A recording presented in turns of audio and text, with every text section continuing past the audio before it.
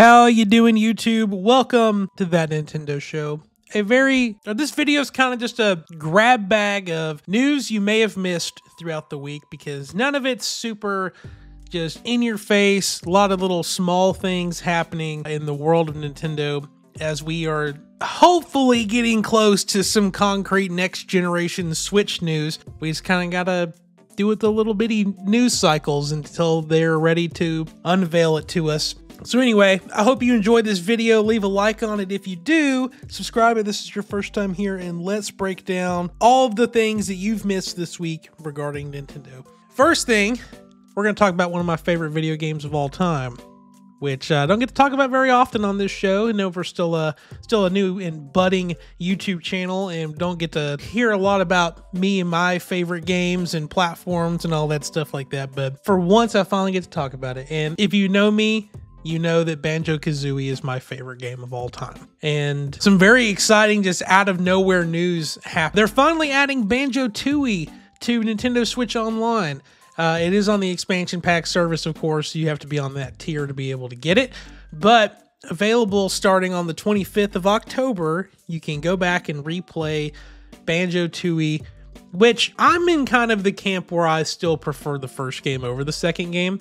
But I appreciate all of the things that they decided to change to make Banjo-Tooie a more fleshed out sequel, where it's kind of more of a, I guess it kind of is open world / open area type of game, or at least they just did a really good job of making the hub world seem like a much bigger area than just Gruntilda's Castle did for the first game.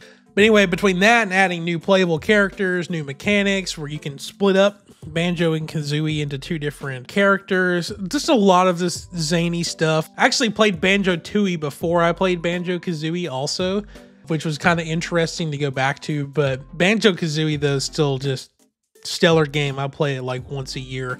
And now I have a easy way to play Banjo-Tooie again. So I'm excited to give this game another go-round, because it's been a while since I've gotten to play this one. Moving on to our next small topic. This is for the Pokemon fans out there. So, of course, we know all of this stuff is happening with Game Freak, where their source code and anything you could think of is just leaking out on the internet.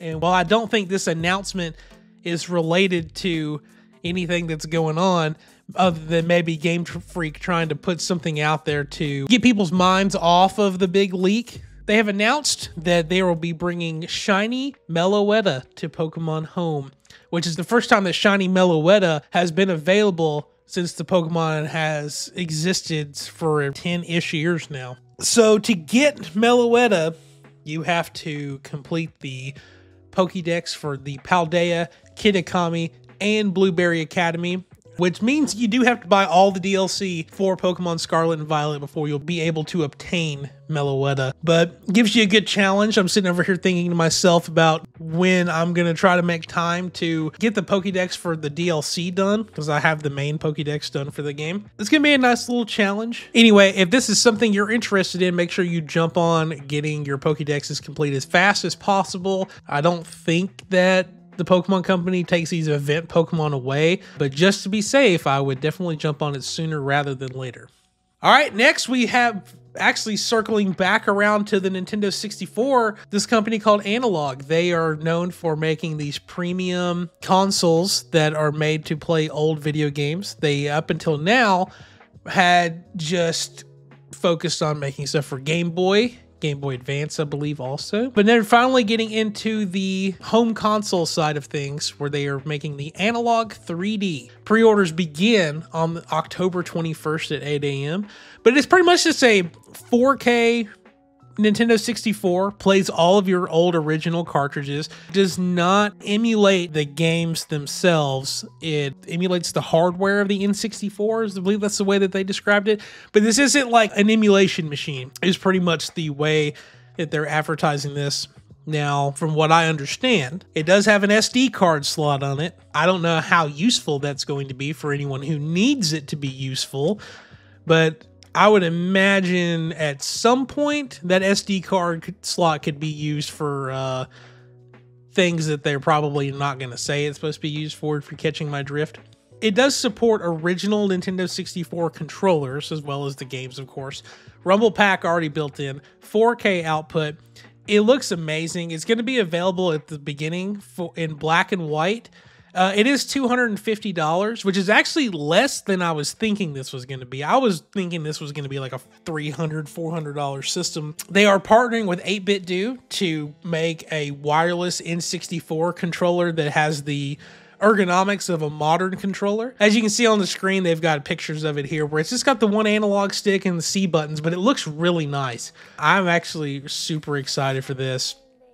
And the controllers are also compatible with Nintendo Switch 2 and PC. So this is gonna be a good time whenever this comes out. I'm already thinking about what games I want to play. We were talking about Banjo-Kazooie. I've got the original Banjo-Kazooie on an N64 cart, and playing this in, I know it'll output and it'll be in 4K, but seeing these choppy old games like that upscaled in 4K is going to be a little wild, something to get used to, but I'm super excited for it. And Super Smash Bros. Remix, if you are familiar with that, there's a means to get that on a cartridge. So I've been waiting to do that until I could get a hold of this analog 3D, because if I'm going to dial it back to the original Smash Brothers and break out the N64, like, why not get the premium N64 and do it through that? So this is something, they made this for me. I'm super excited to get it whenever it comes out.